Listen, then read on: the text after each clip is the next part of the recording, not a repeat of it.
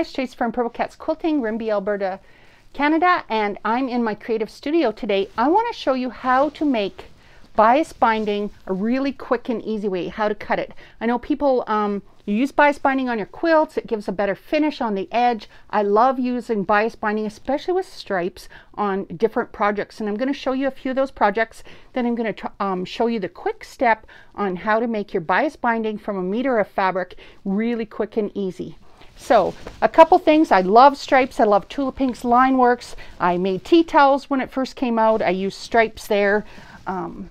We use line works and stripes for lots of different projects here. This is a by Annie's bag. This is a bag by Tara Sinclair. Another by Annie's bag. This is Emmeline Bag's retreat bag. I just love using the black and white fabric. So way back at the beginning of COVID, we were doing some quick projects with our quilting community, and we made these design boards, and so I sewed a binding onto these design boards, and oh, I was using every little bit of line works I could find. And then one day when I was making them, I got into the stripes, and I just loved, this is a project bag that we made. It's a quick and simple project bag that I did a little tutorial on, and I started using the stripes, and then there was no looking back.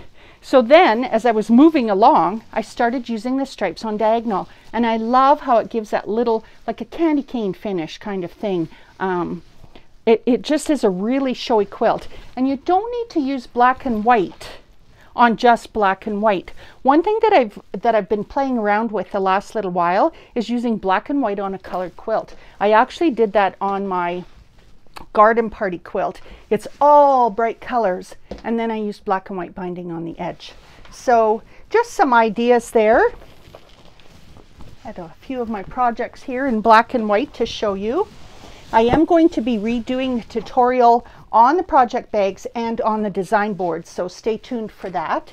So Tula Pink line works in the black and white stripes, probably our biggest seller.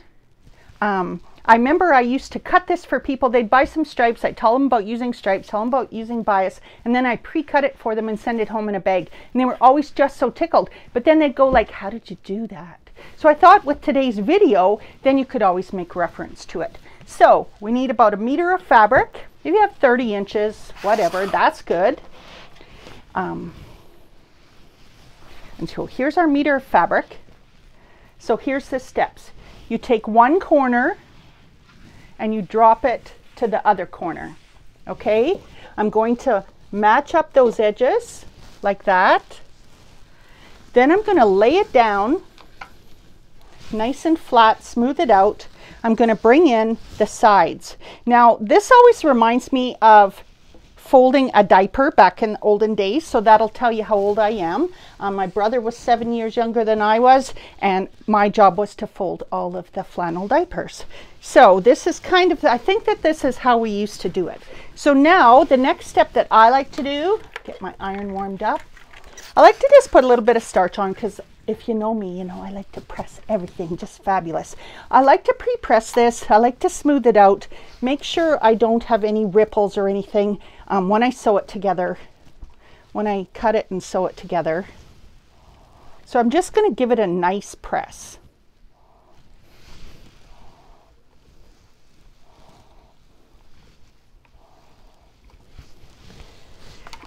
So I've already pressed one. I am going to show you two ways now. We're going to go to that big strip ruler, Mr. Katz. Two ways that I do it.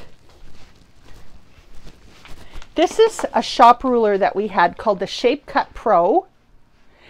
I've had one of these forever. We can make jelly rolls with this. We can make 5-inch, 10-inch pre-cuts. What I like about it is it's a 2.5-inch strip, and it does my whole width of fabric.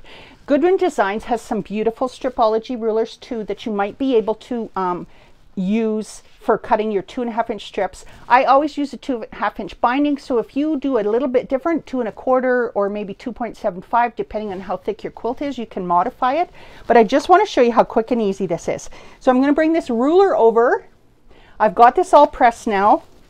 What the first cut you make is to cut off that folded edge, and that just comes out of there. Then I just go through the ruler like this, And I'll put these pre-cut stripes back on the website as an event item, because we sell them, we roll them up for you, and we'll put them in with your order if you'd like to order one.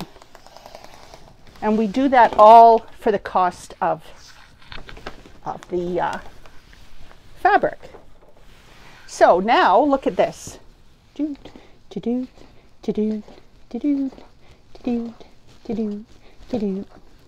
This is how I will do it for you. I will roll it up. I will tie it up nice so it comes to you. We put it in a plastic bag so there's no fraying. Ta-da! There you've got that beautiful 1 meter of bias binding. Now your quilt might not need a whole meter, but it's always nice to have it. You will use that for everything. So I guess we'll go back to the other table and I'll show them how to cut it traditional, because not everybody has a shape cut ruler. So I have a couple here that are already pressed and ready to go.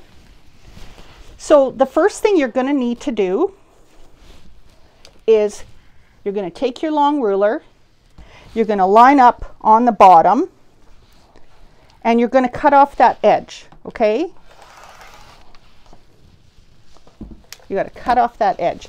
Now carefully, because we always cut with the ruler and not our board, right? You might be tempted to try and use your board to cut with, but you need to use your ruler. What that means is I'm not lining up this line with that line and cutting. I'm using the lines on my ruler because it's way more accurate.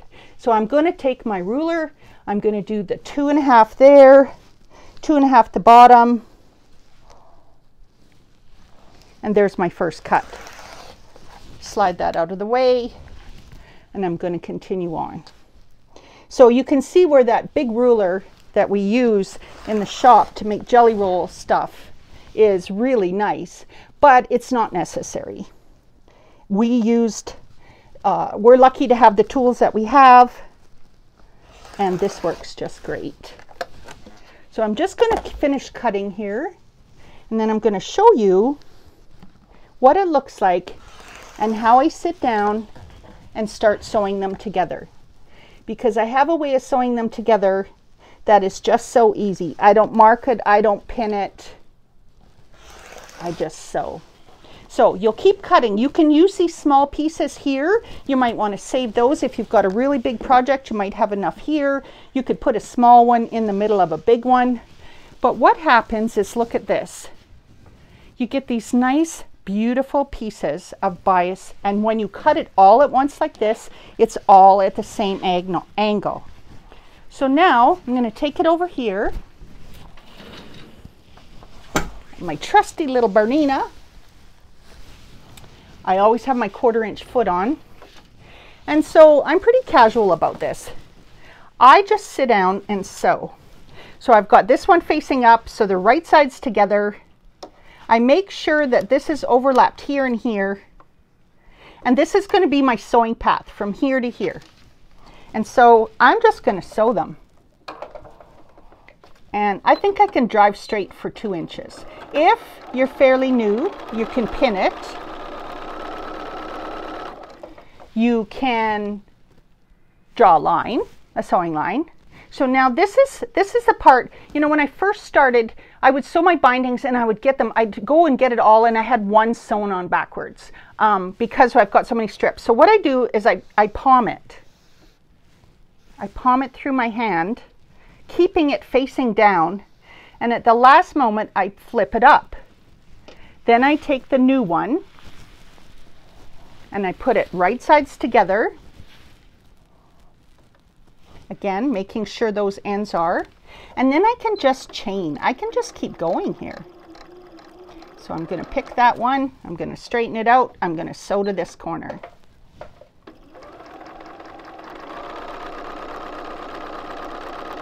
And I just keep doing that till I get to the end. I usually sew up all meter of the binding into one big roll. So see, I palmed it, I flipped it up, and I just make the binding and I keep it because I use black and white binding lots. So again, I'm putting it on. I'm sewing from corner, making it lie flat, corner to corner, and I will just keep doing that till I get to the end of my binding. So now I'm going to trim a 1/4 inch. And because I've chained, they're all attached.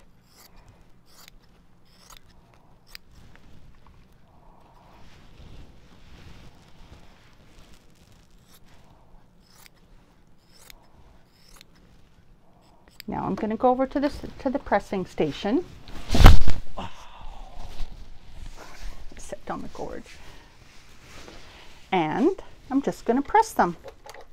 So I just press mine, wrong sides together.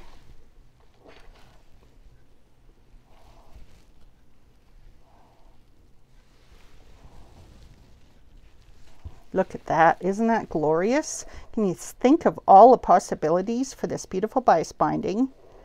And if it's all done up ahead of time and you roll it up nice with an elastic, if you have any leftovers, you take your leftover bindings and you roll them up with an elastic, and then when you have a little project, you can just maybe go grab one and it's already made.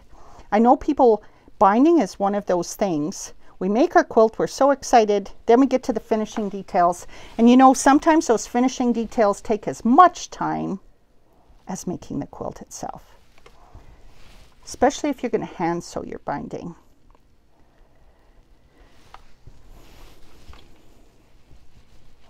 So I'm just going to press this and then we're just going to sew it on, but look at how lovely that is.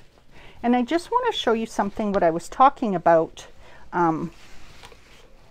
with the colorful quilts.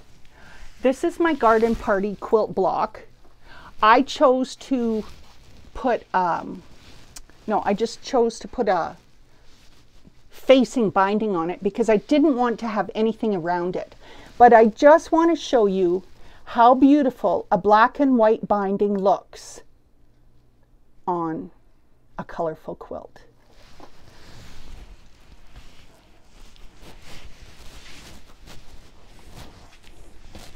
So there you go. Tracy, Purple Cats Quilting, Rimbey, Alberta, Canada. Please like and share this video if you found it useful. Leave some comments for me. I can answer your questions. Purple Cats Quilting, we are an online shop. Check us out. Have a great day.